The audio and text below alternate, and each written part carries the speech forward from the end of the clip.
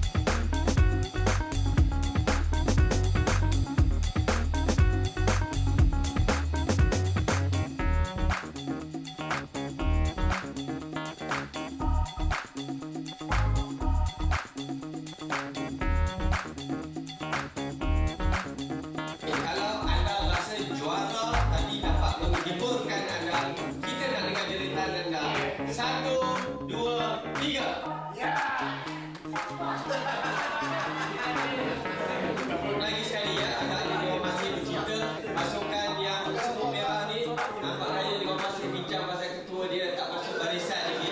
Okey, silakan.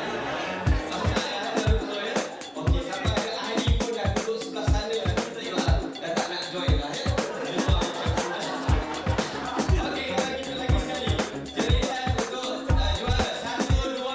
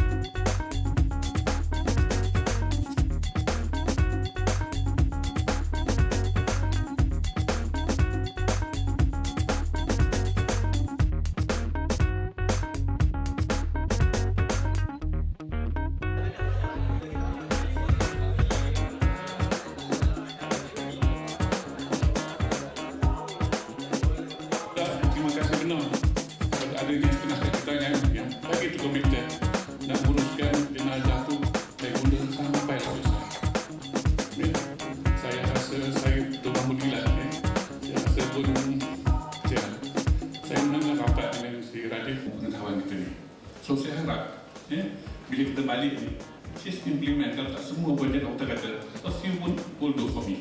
Itu enough. Kita kena ubah dalam sikap kita tadi. Kalau kita dah ubah sikap kita, the whole thing will change. Cairlah saya kata. You all tahu saya ni latar belakang kan. Saya pergi daripada rank yang 4. Most of you tahu. Rank yang 4. Bukannya saya turun ke atas. So, usahalah. Bila ubah ini pemikiran, insyaAllah dapat jalannya. Itu janji Allah kita. Bila tak dapat di dunia, dapat di akhirat nanti. Janji dia. So you change your mind.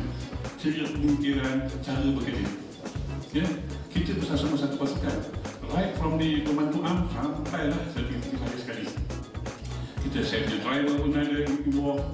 Saya punya pembantu khas, usaha dan semua sekali. Kita in a big family. Oleh kerana kita dah buat teamwork dalam satu angkasa, so we do it bahagian by bahagian. Yang sebenarnya kita buat satu angkasa. Tak pun nampak dia punya impact dia. Dan kalau according to doctor, dia buat smaller group is much better. Smaller group better. Tapi bagi saya, kalau boleh kita kumpulkan semua, kau pun nampak dia punya belang dia. Macam hari ini saya nampak belang dia. Saya nampak tengok orang ni pun macam ni, macam orang ni macam ni. Kalau saya datang semalam lagi, kalau sudah nampak lagi lah. So few saya dapatlah dia punya maklumat dan tips dari doktor pun, daripada ceramah dia, saya dapat tahu. So saya kena implement dah cara-cara dia. So pun tidak satu pengenalan pada saya lah. Sama-sama kita belajar.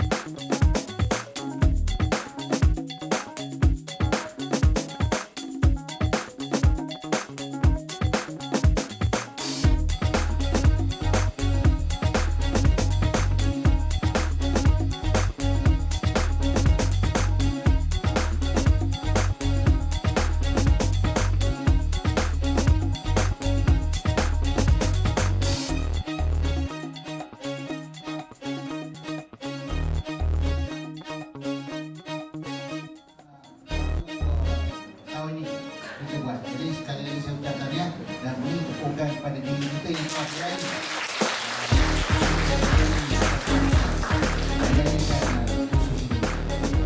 walaupun nampak lekeh secara fikir ini khusus kerja berpasukan, kerja sepasukan. Kerja berpasukan atau kerja sepasukan ni, team building ni nampak hari-hari kita dah buat kan. Tetapi kadang-kadang kita tidak laksanakan mengikut secara sistematik. Jadi bila kita dah diberi pendedahan ni, kita boleh melaksanakan secara sistematik. Dia kira aku, kau. Aku punya pendapat, kau kena ikut. Kau punya pendapat, aku tak mau ikut. Jadi saya nak tengok hasil tu. Tak adalah nanti esok. Ini sebagai permulaan dan kita akan panjangkan lagi. Pada saya, ini dalam kumpulan atau bahagian tuan-tuan. Kalau bahagian tuan-tuan saja yang ada semangat kerja sepasukan ni, tapi bahagian lain tak ada pun tak boleh juga. Jadi kita akan pastikan semua orang dalam angkasa ni mesti ada ataupun mesti menjalani atau pernah menjalani khusus semangat kerja sepasukan. Itu yang besar. Kerana dengan adanya spirit ini, spirit kerja sepasukan ni, saya percaya banyak perkara yang dapat kita atasi. Kerja insyaAllah akan dihasilkan dengan cepat, berkualiti, dan juga kita boleh mengurangkan kos. Jadi saya tahu antara subjek ataupun modul yang mula-mula sekali ialah kita kena kenal antara sesama kita. Makanya tuan-tuan dah kerja dah 15 tahun, 16 tahun ataupun dah orang kata dah nak pencen dah, tetapi tuan-tuan masih tidak kenal rakan sepasukan tuan-tuan dalam konteks kerja. Mungkin tuan-tuan kata, dia punya kerja, saya punya kerja. Sekarang tuan-tuan paling tidak tuan-tuan tahu dia punya aliran kerja macam mana. Maknanya kalau tuan-tuan saya buat kerja tu tak boleh komplit, tak sempurna, memerlukan hubungan di antara rakan-rakan kita yang lain. Jadi saya percayalah lepas pada ini tak ada lagi lah banyak lagi gosip-gosip, tak ada lagi banyak lagi membasah muka kan. Dari segi mewakili kawan-kawan lembaga ataupun JTK ANGKASA memang mengakui bahawa kaki tangan adalah merupakan jantung ataupun nadi lah. Jadi kalau kaki tangan sakit, tak perform, maka organisasi kita juga tidak perform ataupun sakit.